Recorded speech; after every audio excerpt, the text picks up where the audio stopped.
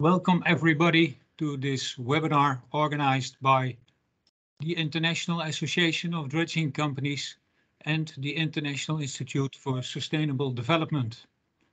My name is René Koolman and I'm Secretary General of the IADC. IADC is an international trade association working for privately owned and worldwide working dredging companies. Our main task is informing our stakeholders, and that can be clients, consultants, governments, port authorities, on what dredging is really about. And this is important because there is very often a misunderstanding on what dredging really is. Of course, dredging companies intervene in the environment, but it's not per definition that they destroy the environment, and that's what's often thought of. In a lot of situations, the dredging company can add value to the environment or even create a new habitat. And in this webinar today, we will see that with this project, we really create new habitat and we add value to the environment. Informing all our stakeholders, the public, etc., we do that in different ways.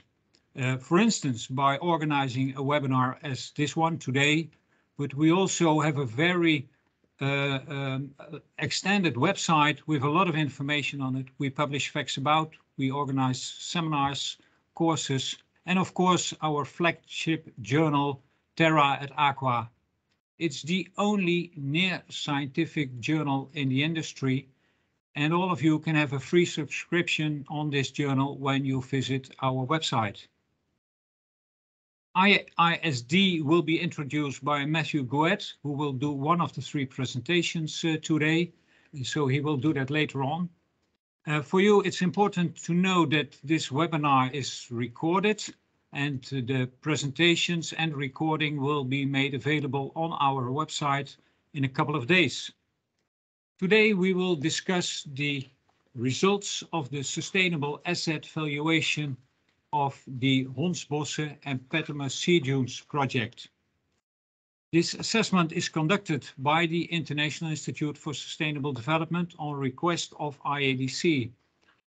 Sustainability is a key element for our organization and in the portfolio of our activities. And to our opinion, it is a necessity to include externalities in your project valuations, because that's the only way to get really sustainable projects. And the SAVi assessment facilitates us in including all these externalities. It's not only about in cash cost and benefit, but it's also the inclusion of non-monetized contributions of the project. We will start with the description of the need of the waterboard Holland's Noorderkwartier to fix a weak link in the Dutch coastal protection. After elaborating on the need, the contractor will inform us on his ideas and how he realized the project. And in the end, the third presentation that will be done by IISD, and he will review on the results made by the contractor to fulfill the needs of the waterboard. If you have any clarifying questions, please raise your hand at the end of the presentation and we will answer your questions immediately after the presentation. If you have some more in-depth questions, please put them in the chat and we will discuss them after the three presentations of the presenters. Then we go over to the presentations. And first of all, I like to give the floor to Jeroen Daniel. Jeroen is an advisor program management of the Dutch waterboard Holland's Noorderkwartier, and he was involved at the project from the very early start. Please, Jeroen, go ahead. Thank you.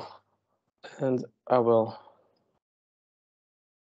go over to my presentation. Here it is. Hello, as told, I'm Jeroen Daniel. I work with the waterboard Holland's Noorderkwartier, and I was project secretary for the project that we used to know as the Weak Links North Holland. and which is now known as the Hondsbossche and Pettemer sea dunes.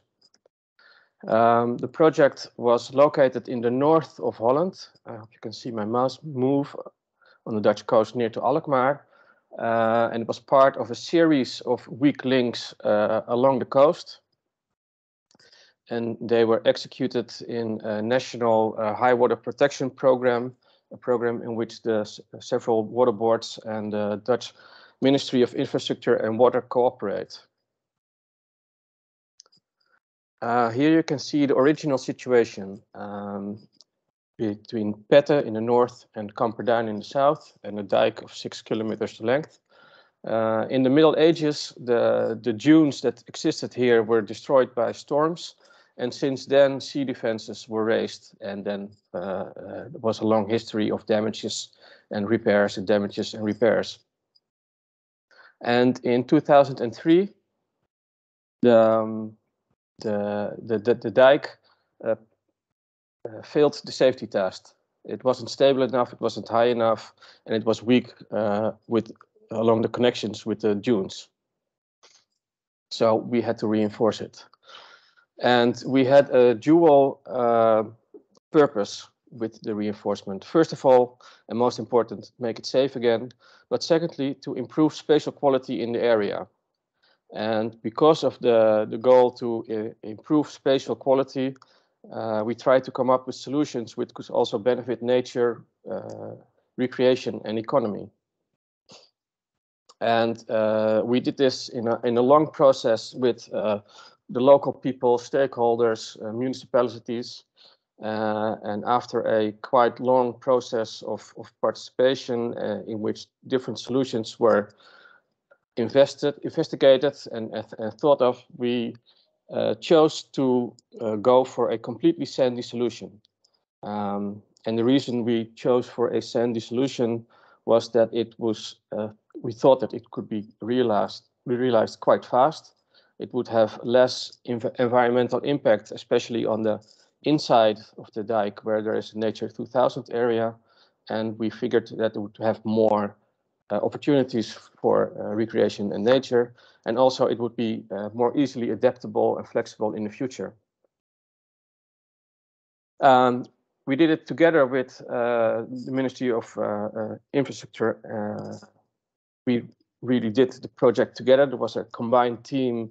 The water board was responsible for the realization of the project, and the ministry is responsible for the maintenance, and also together with the province, who took the part of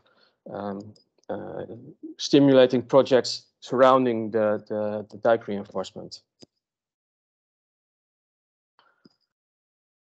But also we did it, of course, with the contractors, with the people who really know how to make these things. And we did this, we tendered the contract as a design, construct, and maintenance during a competitive dialogue phase. And during this dialogue, also the local stakeholders were able to talk with the contenders of for the contract. But the plan process and asking for all the permits was in our hands. So what we did was we made our plans and said to ask the contenders, is this enough space for your plan? And if not, then well, we fidgeted it so that in our plans, we know every contender could make his plan within our plans. But what we actually showed in our plans was nothing more than this. You have the old sea defense, there's going to be sand in front of it, that's it. And what the plans really were, we really didn't know until the day that we signed the contract with Van Oort and Boskalis, and we could show the plans to everyone. And to our great comfort, all the local stakeholders said, hey, that's our plan. But how that came about, that's going to be the word, the talk of Eric. I'm going to give the word back to you, René.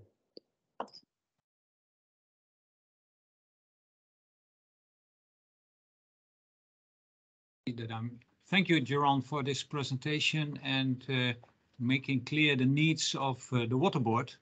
I didn't get any clarifying questions in the meantime, so I hand over to Erik van Ekelen, who will present the solution of the contractors and how this solution was realized. Erik is a manager of the environmental engineering department at Van Oort, and he's also project manager / board member of EcoShape. Please, Erik, the floor is yours. Yes, thank you very much, René. And indeed, I will also put up front my presentation. Here we go.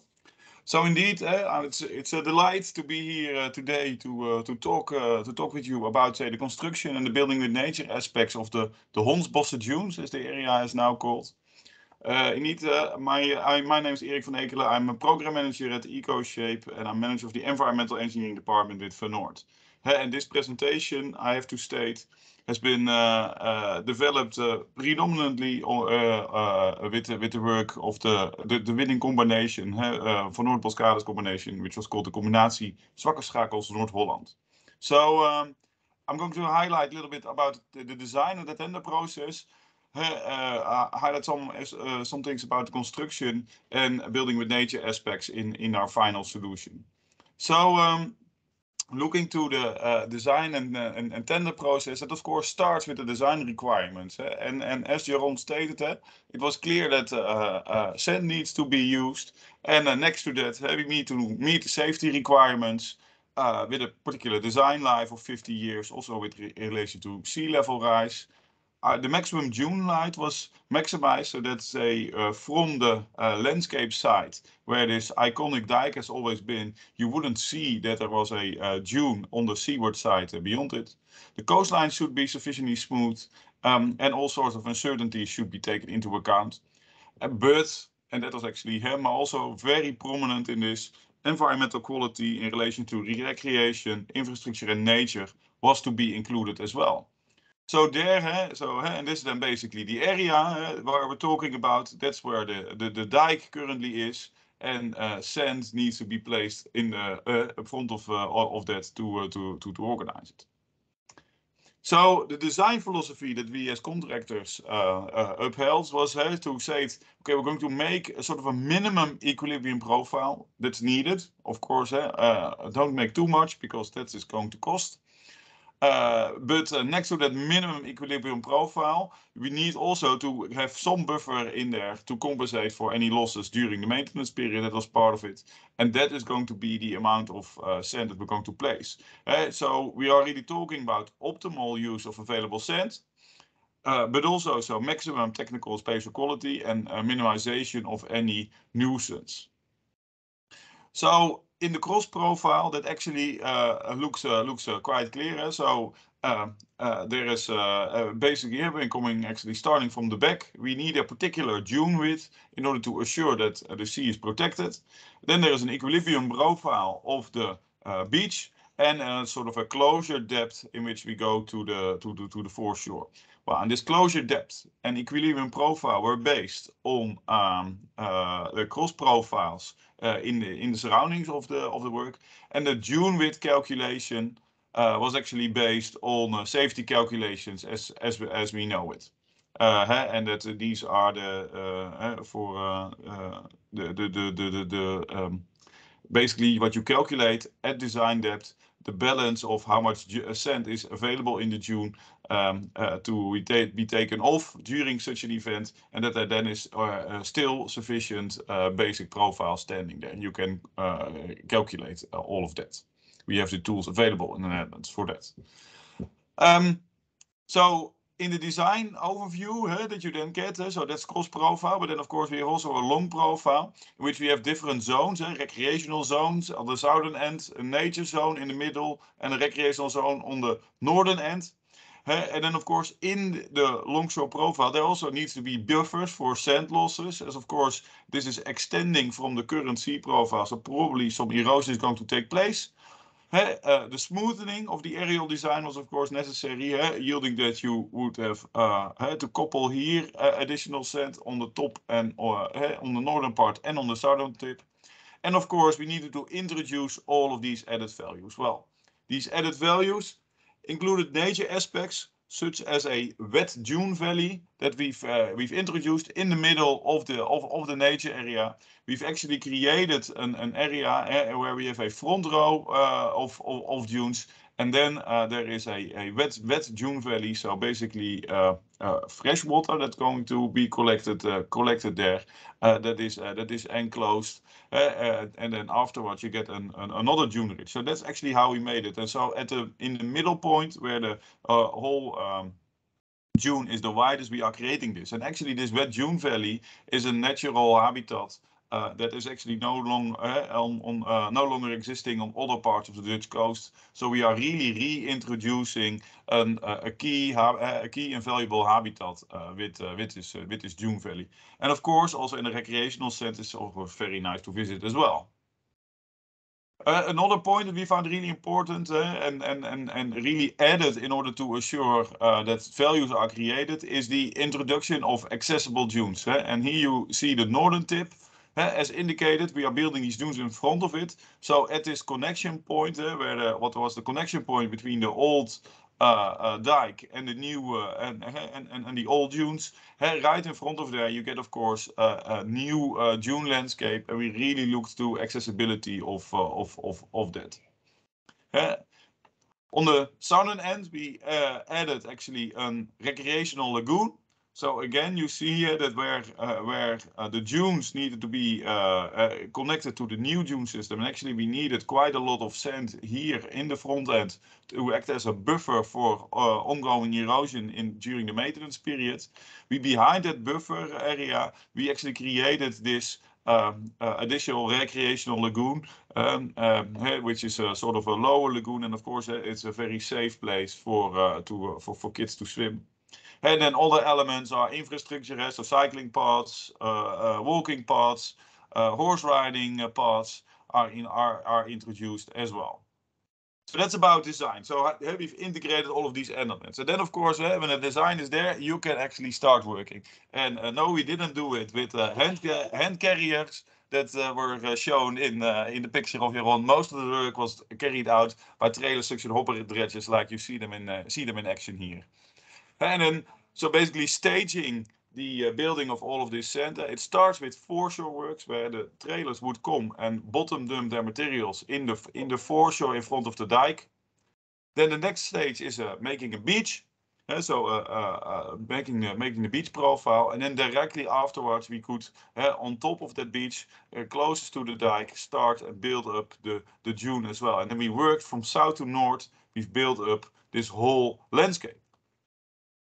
Of course, it isn't all there when the sand is all there, because that was actually the main part of the trick. So here you see helm grass planting taking place. In the top you see how that is done, and on the main picture you can really nicely see that actually in planting helm grasses we have not only placed it as many helm grass as possible to make sure that the wind erosion is protected, but we actually left open some spaces, and we've created some small variations to sort of kickstart natural variations and really natural dune development. And then, of course, also what you see is that the wet dune valley was to be developed and dug out, and also the lagoon. Additional works were necessary to prepare that for the final stages. So actually, in this picture, you quite nicely see how the different stages work. So the sand is still ongoing in the beach. Right behind it is still here from this side onwards. The dune is being built, and then all the preparation works follow that, nicely working from south to north. So in the end, we are always referring to this project as a key example of building with nature. And building with nature is actually a design philosophy that really looks that when you are going to make hydraulic infrastructure like flood protection, that you on the one hand use natural forces. So in this case, you use the dunes and sandy foreshore to make sure that the sediment balance is regulated of this coastal zone in order to assure that there is sufficient sediment to make the protection. And then on the other hand, you also provide opportunities for nature to develop. So we have definitely used, say, the opportunities in making this landscape. We've really used them to create these dune habitats. And the wet dune valley habitat, for instance, that is really valuable to the Dutch coast. So, and actually EcoShape had the honors to, after the project was finished, to actually really look in an innovation project to see whether, whether these developments, as they were considered or initiated during design and construction work, whether and how they were actually taking place. And in that innovation project, we focused on habitat development, and also can you now really predict that's habitat development in the way that we did. We've looked to morphological developments, and again, prediction is necessary for future design optimization. And we also looked at public perception in this innovation project. So to conclude, and a final overview slide in which you again see how the Hondsbossche dunes are being constructed. I think what is really necessary is that adding value for nature and recreation was really integral part of our approach. Nature and recreational value is in that sense then really designable and constructible, and we really use the building with nature approach, using natural forcing to enable to optimize our design. But then the final point is, of course, we really appreciated that this had led to the award and the possibility to construct this. But now our main question is, how can we now really express this value? And so we were really happy to hear that the IISD was happy enough to look to this project and provide this valuation. So I'm really looking forward to the presentation of Matt, who will conclude on this. Thank you very much. Over to you, René. Thank you for this presentation, a very clear presentation. So again, no questions from the audience. Yeah, some applause for you, Eric. Thanks. I hand over to Matt Gouet from the IISD. He will present the results of the sustainable asset valuation of this project. Matt is a sustainable finance analyst of the IISD, and the IISD is a Canadian think tank on sustainable development. So please, Matt, show the results and introduce yourself and the organization. Yeah, everybody can see my slides okay? Yep. Yeah, so yes, my name is Matt Gowett. I am a senior advisor in sustainable finance at the International Institute for Sustainable Development. We are currently in the process, we're in a 5-year project right now that is supported by the Global Environment Facility as well as the MAVA Foundation, where we will be doing assessments on what we classify as nature-based infrastructure, and to help build the evidence around the importance of what Eric might refer to as building with nature, but again, what we say is investments into nature-based infrastructure. So this is how we came to this project, and obviously would like to thank Yaron and Eric for their help in gathering data, and obviously Renee managing the project all the way through. So with that, I'll tell you a little bit about our methodology, and we can talk a little bit more about some of our findings. So what we do is we have a process called the Sustainable Asset Valuation Method, or what we call a SAVi. And what this does is it looks to quantify and compare the benefits and costs of a nature-based infrastructure solution. So it goes beyond a traditional CBA, as we're trying to bring in these kind of the avoided costs, in this case of what would have happened if there was a flood that would happen, or sometimes we'll look at numerous different avoided costs or additional benefits. So in this case of that we're talking about today, and the one that Eric had brought up, a lot of the additional benefits that we saw come from this project were based on this idea of tourism or the increased recreational use of this area.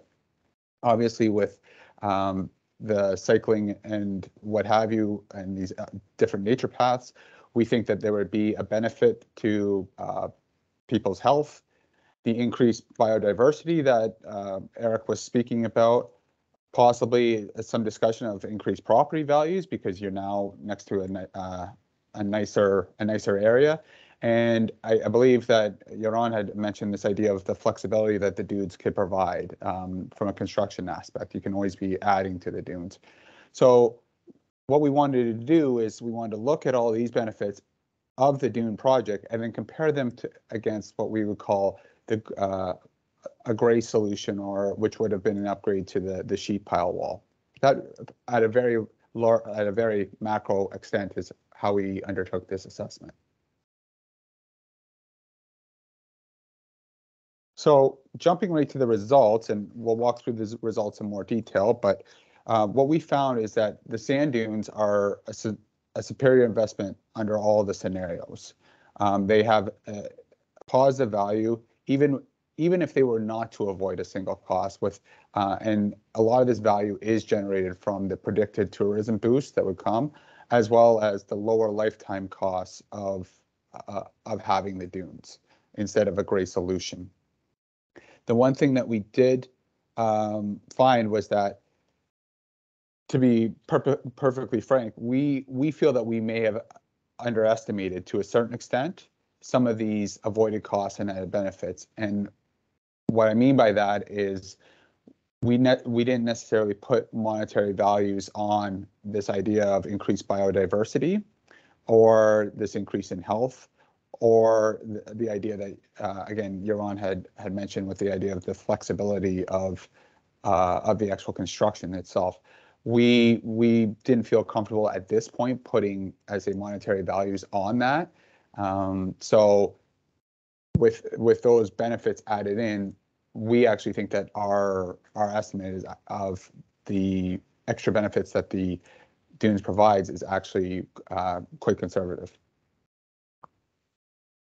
So just to take you through a little bit of our process, we always start from what we call a causal loop diagram. So, oh, sorry, went too far ahead there. So a causal loop diagram, for you that might not know, and up until about a year ago, I had no idea what a causal loop diagram is. It's an analytical tool that basically portrays the dynamics of a system. So it is our first step where we try to demonstrate or go through and walk through the interconnectedness of key, what we call socioeconomic indicators, and see where they link in with the environmental indicators. In this, let's say, very complex diagram that we're looking at right now, you'll see that orange variables or orange titles, what they represent are possible policy interventions or different things that can be done, with the pink variables being kind of the climate inputs. And as you can see, there's positives and negatives, and this is representing how the externalities will flow from these different interventions. Again, we won't spend too much time on this. I just wanting to show you how our thinking starts in one of these SAVi's assessments.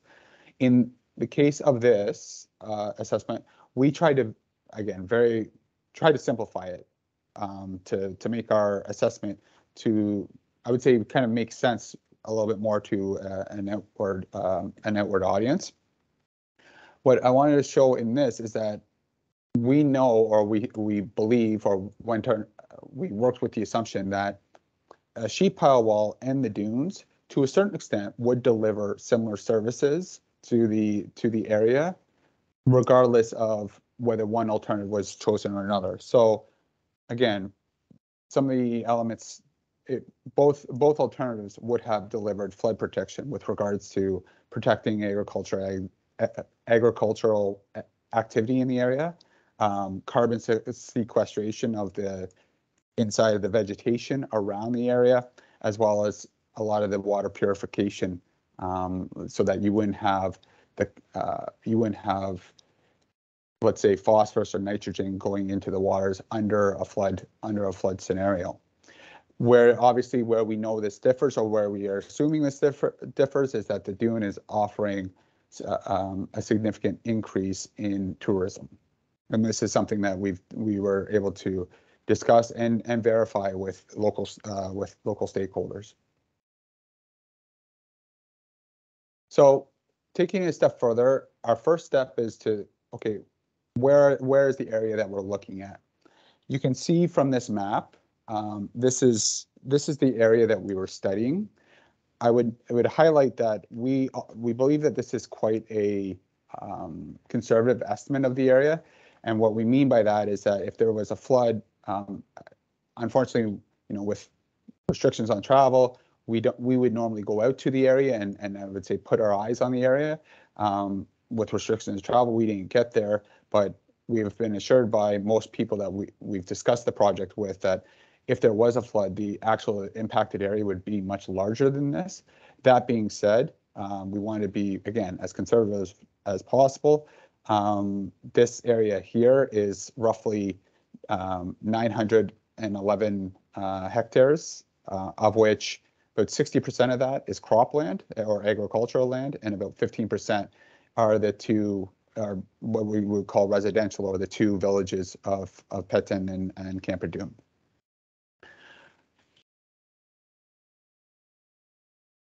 And then inside of this area, again, just to highlight, and this comes out in our analysis, is that there is about 45,000 tons of carbon that is stored in this area as well. So carbon that is sequestered inside of the vegetation that would leach out if there was a flood.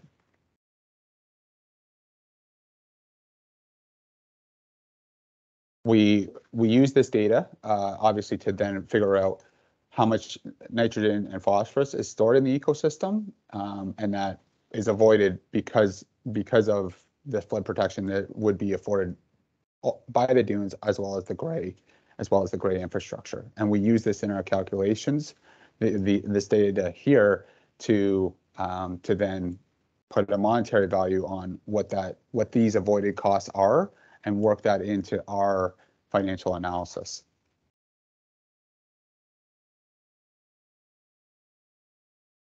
One thing that I wanted to flag is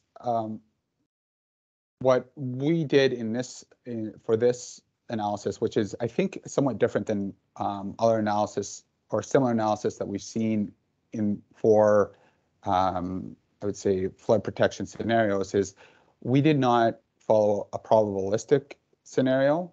We did very much a deterministic scenario. And what I mean by that is, instead of saying, well, there is a 1 in 10,000 year flood, and this is, we're going to scale all of these benefits and costs based on that, we looked at it differently and said, what happens if there is one flood against which the existing structure would not protect? We wanted to look at what happens if there is one flood in the next, or a potential flood in the next 50 years, if there was 2 potential floods in the next 50 years, if there was 3 potential floods in the next 50 years, that the dunes and or even a gray sheet pile wall would protect against. So we very much took it from that scenario, and then extrapolated our calculations based on that.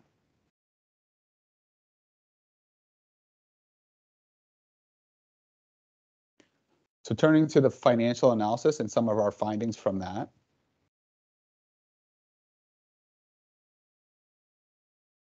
And it might be a little bit, it's quite a lot of data. It might be a little bit difficult to get to, but you can see our monetary estimates.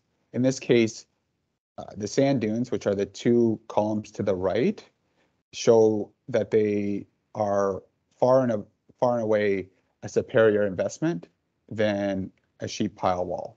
And again, you can see from the analysis that much of this benefit is from the increased tourism revenue that is expected. In many cases, what we call the avoided costs, which is related to whether it be the loss of agricultural productivity, or let's say avoided phosphorus pollution, that is all, it's the same between the sheet pile wall and the sand dunes. So very much what is driving our analysis or driving our findings, we know is this tourism benefit. In this chart here, we are obviously talking about what would happen if there was one flood avoided or two floods avoided. We took this analysis, we show this for simplicity at this point, but if we took this analysis further, and just to show that, we can actually show what would have happened if there was actually no floods avoided, or if there was 3 floods avoided. The one thing that I would highlight there is that even if there was not a flood avoided, the artificial, the sand dune itself is actually still a positive investment over the lifetime of the investment. So it's actually, it's got a positive net present value. So that is something that what we have been colloquially referring to it amongst our project group. It's a no regret solution. You know, you're going to be ahead. Whereas that would maybe not be the case if the you know, if there was a sheet pile wall investment made.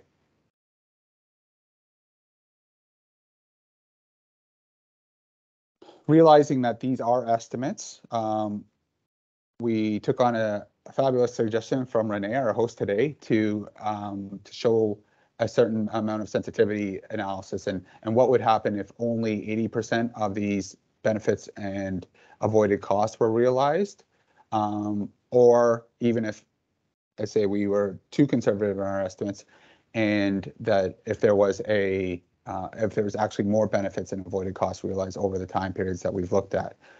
Again, I would be happy to share this presentation. I know I'm going through all these facts and figures pretty quickly, but I'm happy to share this presentation afterwards for anyone. But again, very happy to show that in all cases, the sheet pile wall I shouldn't say, the dunes overperforms or outperforms a gray solution. So how should we be interpreting the results with a nod to the consideration of some of the limitations of our studies? Again, just to highlight that we weren't able to take on the health benefits from the increased tourists in the areas and again, all these different paths that Eric was referring to. We did not quantify the psychic benefit of people obviously visually seeing something that is, I would say, more appealing and living in that area, as well as knowing that they have better flood protection. We did not look at the biodiversity impacts or possible synergies with a Natura 2000 site that's also in the area.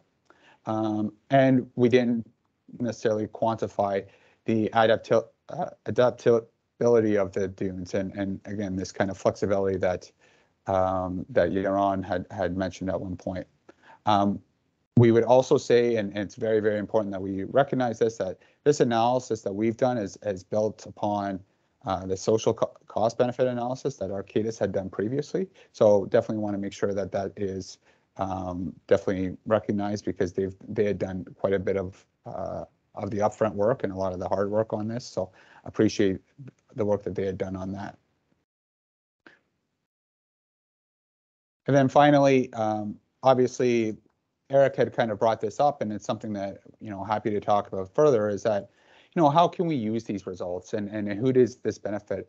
I think for us, you know, we would look at this and say, you know, the public authorities or the funders, you know, the government, the water board, this helps justify the investment, right? This helps justify that, you know, building with nature-based solutions, nature-based infrastructure are good investments. They obviously are adding to tourism and local development. They are functionally climate adaptation in practice. The increased biodiversity is a huge benefit to the area, and it's something that we should continue to pursue. From Eric's point of view and some of the people on the presentation today, this discussion of, you know, from the construction sector and the dredging companies is establishing a business case for the NBI and showing that, you know, these nature-based infrastructure have demonstrable benefits that are not necessarily always captured by traditional cost-benefit analysis. And I think this is a great example of that, and we hope to do similar work going forward on this. And then finally, you know, civil society and organizations, farmers, you know, the tourism sector. We hope that, you know, people in this area or people that are considering taking this type of project on could look at a report like ours and realize that there are these societal benefits that come along with this type of work, and that this type of work or these type of dunes can really promote climate adaptation and mitigation.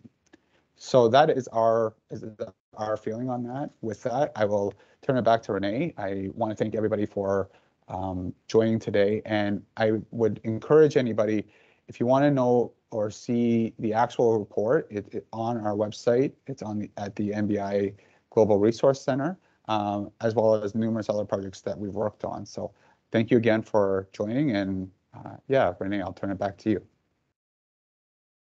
Thank you, Matt, for your presentation.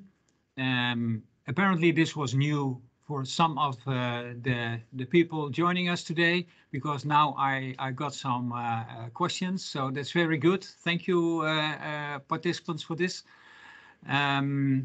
We will make as said already, we will make the presentations and the recording available on the website, and to the presentations we will add a list of websites where you can find more information of the organizing organizations, but also where you can find the report Matt referred to. I think it's good to just go to the questions I received in the chat. Annelies Boerema, well known at least at IADC, but probably also at Eric, he also knows her. I just read the question, Matt. You mentioned direct benefits of tourism, direct income, but did you also consider indirect effects of increased tourism? For instance, the negative for natural dune development, biodiversity. So can you? Yeah, so that is, I think that for us was one of the reasons why we struggled a little bit including this biodiversity benefit cost. You know, we know that there, and this is something that we discussed, I think, with both as a group at one point, that we have the biodiversity and capturing, whether there was an increase or a decrease in biodiversity, is very much a longer term analysis, something that will have to play out, and was not something that, with this being built in 2014, IISD was not necessarily, you know, I would say kind of involved in the project or the preparation of the project. So we wouldn't have been able to do like a biodiversity, we wouldn't be able to have caught, let's say, the change. So it was something that we were mindful of, and then wanted to kind of make sure that we took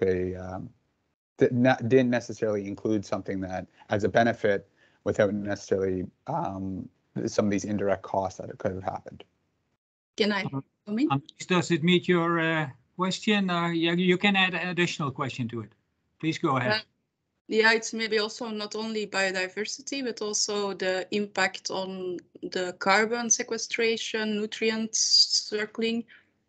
Your presentation was short and quick, so I didn't get all the details of what you quantified and how you did it. But also on these processes and services, it can have an influence. Yeah, so we didn't necessarily look at how the construction phase would have impact, like had a negative impact of maybe unsettling carbon or how nitrogen or phosphorus may have come into the the surrounding rivers and streams as a result of the construction. No, we did not bring that on. Like, there was not. Basically, what we looked at is how much nitrogen or phosphorus was being held in those areas, because and carbon for that matter, because there is flood protection there. Okay, so not in the dunes itself. No. Okay. No, and much more in the spatial area that we look at. Okay. I refer to the report again because it goes much more in depth and it will clarify much of your questions, Annelies. Sure. I have a second question from Tom Wilms. He thanks you for the presentation, Matt, but your analysis seems comparable with the traditional socioeconomic cost-benefit analysis. What are similarities and what are differences? Could you elaborate on that? Yeah, I think, and thinking back to a lot of the great information that was provided by Arcadis, I think what we were looking at doing is was really looking at some of these environmental impacts. Again, the carbon sequestration, the phosphorus and nitrogen that was stored. Net. Obviously, we present them as there is not much of a difference between the sheet pile wall and the NBI because you're avoiding a flood with one and you're avoiding a flood with another. It is not necessarily vastly, I would say, vastly different than the results that were presented by Arcadis in the past. What we would say is, I think we were able to maybe contextualize a little bit some of those environmental benefits that held. Yeah, that's sufficient, Tom. Yeah, thank you very much, Matt. I have a question from Stephanie Ive. If you did any qualitative assessment on the other values like biodiversity that you could not give a monetary value. Is the question is clear? Yeah. So on the biodiversity front, and maybe I'll flip this over to the two gentlemen, the two other gentlemen, see if they have a point on it. But the indication that was given to us was that there was not necessarily strong evidence one way or the other, whether there was a net biodiversity gain or not from a qualitative side. But again, the two other gentlemen on the call or on the presentation would know better than I. From a tour, like from the health benefits and the tourism, we did talk to a local aldersman who says that there has been an increased activity in the area because of what's been happening again, and we have linked that to a health benefit that we didn't necessarily we didn't quantify that. Jeroen, do you have anything to add to that? No, not really. As well as Stephanie, of course, knows. We've done a couple of years of monitoring the effect on the growth of biodiversity, and if there's one thing to learn from this project that we should have taken before, more time and resources to continuate those monitoring and studies to get more results. It wasn't a clear task or thing that we set out. Oh, we want to reach this kind of level, and we know that things are developing and we keep an eye on it, but we don't have really hard figures on it. So that's definitely something to improve for a next assessment, more monitoring, probably upfront, baseline monitoring and monitoring after. Yeah. I think that is indeed the main thing that we have learned from this assessment. So you can, of course, and we are as EcoShape and actually as all the partners together, really learning about what values are being developed on these new dunes, and we are looking to a multitude of aspects there. But if, say, in your assessment you haven't done a proper assessment evaluation of the before values, it's going to always be a difficult discussion because there is some value has been lost. There was a harbour substrate and associated biodiversity, which is now covered in sand. So I mean, and that is a loss. And we are, I think, as all of the team, we were convinced that the gains with the biodiversity and the new habitats that are that are related, that these outweigh sort of the costs that were made here. But yeah, we don't have data. Thank you, Eric, for your additional remarks. Jeroen, I have a question from Erik Paayen. How did you manage to convince the authorities to take the risk, so-called risk, to go for the nature-based solution? And will you make, after this experience, nature-based solutions as a standard solution for next projects? Well, yeah, I think it is one of the solutions that we have in our toolbox now, and it is in line with the national policy to go soft where possible and hard where necessary. So it wasn't an easy decision in the time to do something completely different here, but there was both politically and within the water board and we decided to go for it. We figured that this was the way to go, and we did it. And in response to the question of Stephanie, yeah, we think that well, our expectations were very, yeah, they were made and even better. It's one of the things that I found really illustrating was in the south, next to Eric's ear, there is a beach pavilion, Straan. And when the construction started, within a couple of months, they completely redid their outside terrace because they had less sand blowing on their terrace because the beach was wider and they had more people coming. So you could see the development of tourism and economy, especially in Camperdown. You could see it happening while the project wasn't even finished yet. Yeah, something really changed in the area, and the project did that.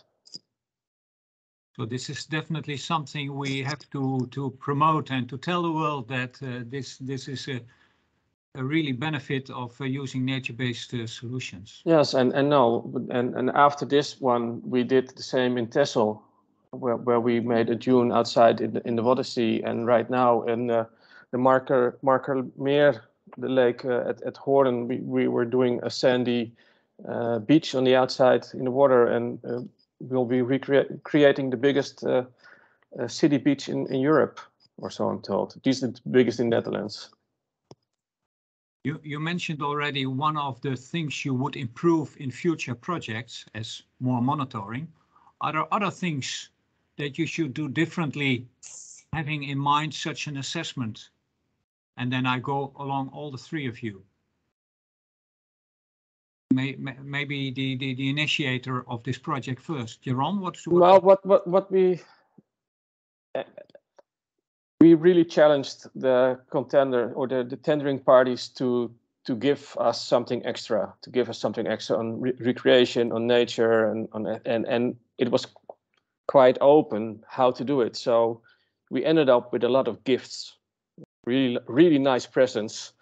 But after you unpack those presents, then it's okay. And whose present is this actually? Who's going to own it? Who's going to maintain it? Who's going to make sure that in 5 years it's still a nice present and not something that you only put out when they come to visit?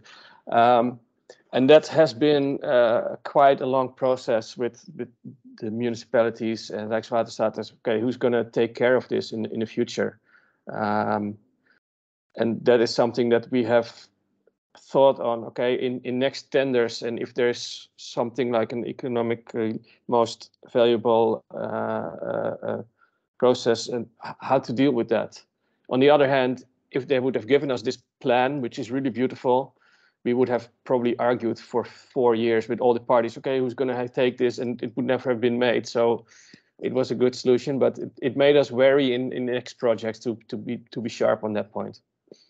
Thank you, Jeroen. Eric, Do you see any? Yeah, I think what you see is really that the 6 enablers that we see for building with nature, that you see really them at play here. Of course, today we focused on the enabler business case, highlighting that there are next to cost differences for nature-based infrastructure, there are also a lot of profit differences, and that creates actually opportunity. Technological-wise, I've of course highlighted a little bit the parts and the ideas of the design, so that's about technology and system knowledge.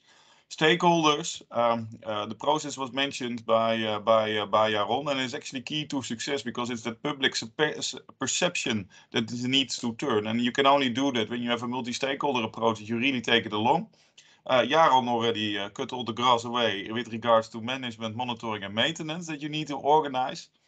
But also the institutional embedding is an important part. And here you see that actually in the Netherlands we are quite far, that we know how to calculate on this type of sandy solutions. We know how to calculate the flood protective value of that. And we have actually rules but you see that with other nature-based solutions, that is actually sometimes a little bit more difficult, and we should sort of worldwide assure that we develop standards for that, so that we can work with those. And that brings also the final part, and that's what we're actually doing today, is capacity building. It must be the understanding that this is the way forward. And actually, Erik, the question is how were the authorities convinced to take the risk? Well, luckily they also saw the opportunity. So I think that's pretty much the case, and that would be always the case when we want to promote nature-based infrastructure. People really also need to see the opportunity. Thank you, Erik. Then, Matt, you as last. Yeah, no. Yeah, like I think maybe not so much learn, but or the importance that I hope that a lot of people on this call and is to export this idea. Obviously, there's a lot of countries that don't necessarily have the same thinking or as Erik was talking about, the institutional capacity to implement some of these ideas, how to bring those municipalities, to bring those provinces or countries along, so that they can consider this kind of work, because we think from a climate adaptation mitigation standpoint that this is a superior solution if we can also demonstrate that it's also financially advantageous as well. We really see this as an opportunity and something that from a very we're a sustainable development think tank. We would love to see this kind of idea exported across the world. Thank you. I'd like to thank you, the three guys, for doing this nice presentations. I'd like to thank the audience and also those who put forward very engaging questions. As said already, the presentations and the slides will be made available in a couple of days on the IADC website. And then I'll also take the opportunity to promote an activity of IISD that Matt mentioned already, the Nature-Based Infrastructure Center. This center, part of IISD, will organize a MOOC about nature-based infrastructure for climate adaptation and sustainable development. And they provide online material, learning material, but also workshops. A link to this website, we will put it we will add it to the presentations, but it will also be shown after the closing video made by EcoShape of the Hondsbossche Dunes project. And in this and after the video, we will show a slide with the web address of this nature-based infrastructure center. The video takes 6 minutes. For this moment, once again, I thank the presenters. I thank you as an audience and hope to see you at the next webinar of IADC.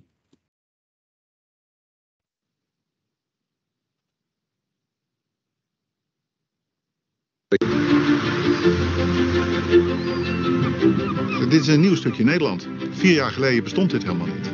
Eigenlijk is dit heel bijzonder. Ik heb veel in de duinen gespeeld en mijn vader had een tuinerij tegen de duinen aan. Dus zand is wel mijn ding. En ik ben er ongelooflijk trots op dat ik dit heb mogen aanleggen als een heel groot duingebied. De Hondsbossche en Pettemer zeewering. Ooit een zwakke schakel in de Hollandse kustlijn. Nu is dit gebied een voorbeeld van succesvolle kustverdediging en nieuwe natuur. De Hondsbossche duinen.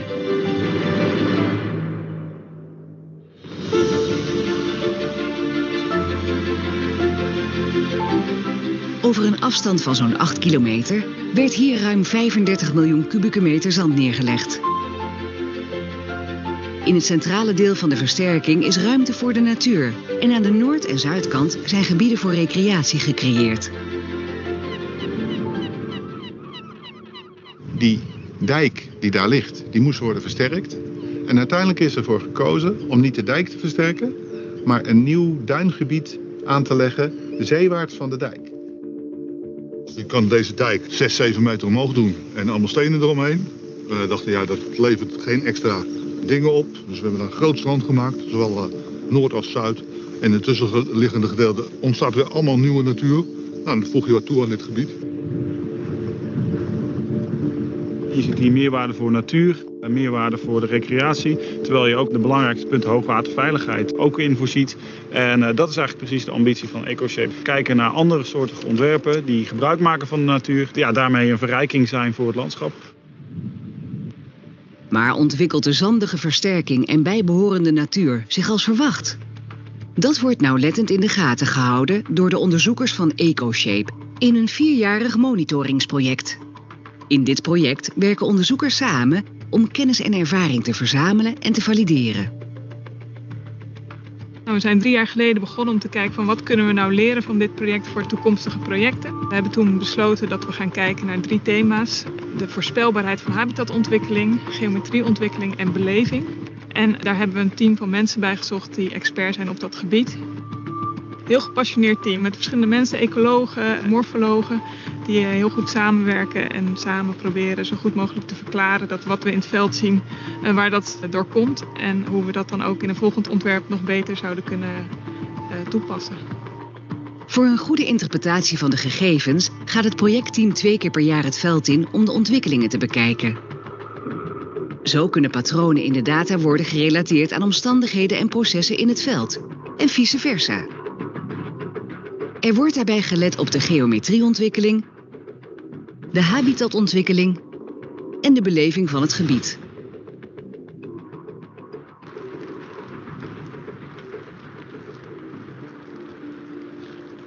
Het is een heel groot stuk waar de zee overheen gaat. En dat wordt eigenlijk steeds schoongespoeld. En daardoor zie je relatief weinig schelpen aan het oppervlak. En dat is weer goed voor de verstuiving. Dus dat zie je ook wel, dat daardoor ontzettend veel zand naar binnen geblazen wordt. Er was hier niks aangeplant, maar er is toch wat helm opgekomen. Maar ja, ze zien er niet zo heel blij uit. Het begint allemaal een beetje door te worden. Dat komt eigenlijk doordat er niet zoveel extra zand meer bij komt. Dus wat we de komende jaren zullen verwachten, het zal meer diversiteit, verschillende soorten gaan we hier zien. Vorig jaar zagen we dat we hier en daar kwam er een tong van zand vanaf deze nieuwe zeereep zo naar achter toe gelopen. Maar nu zie je dat het een kustlangs fenomeen is. Het is dus echt een heel zanddek is er naar binnen getrokken en heeft de boel verhoogd. En we staan hier denk ik ook al 3 meter hoger dan het is aangelegd. Ja, het is op 5 aangelegd. Ja, minstens 2 en misschien ondertussen al 3 erboven.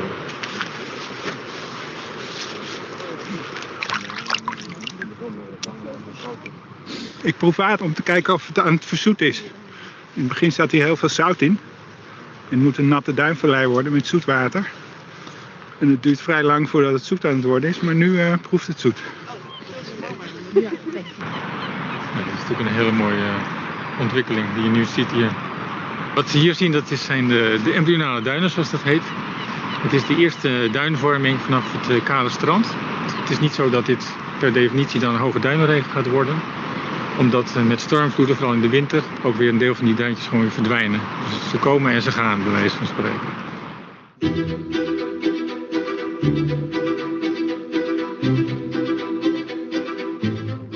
De duinzwenkgras staat in bloei. Dat is al een soort die een omwenteling naar een vorm van grijs duin laat zien. Nou, hier gaat het goed. Vooral daar beneden zie je een mooie natuurlijke duinontwikkeling. Het is het begin van een nieuwe duinerij. En hier stuift het flink op. Dus het wordt langzaam maar zeker wel wat natuurlijker. Als de helm doodgaat, dan weet je dat er geen zand op komt. Maar ja, zo'n fietspad is natuurlijk altijd een compromis. Hè, want de recreatie is belangrijk, dus wordt dat gefaciliteerd. Dat is een dilemma wat speelt in heel veel duingebieden in Nederland. Naast het veldonderzoek wordt er 4 keer per jaar een gebiedsdekkende hoogtemeting uitgevoerd. Deze meting brengt zorgvuldig in kaart hoe de geometrie in het duingebied zich ontwikkelt. Bevindingen en kennis worden gedeeld. Kennis die wordt opgedaan in dit onderzoeksproject van EcoShape leidt tot snellere, betere en goedkopere uitvoering van toekomstige versterkingsprojecten en beter beheer van gerealiseerde projecten. Er zijn nog ook een hele hoop lessen die worden geleerd over hoe building with nature ontwerpen in het werk gaat. En die worden dan dus ook doorvertaald naar richtlijnen die je dus kunt gebruiken om vervolg weer van dit soort ontwerpen te maken. In Nederland voeren we overal duin, kust en andere versterkingen uit. En de hele verschuiving naar het versterken van dijken en dammen met natuurlijke materialen, dat proces, dat is onomkeerbaar. En dat is ook hartstikke goed, want daarmee wordt Nederland mooier.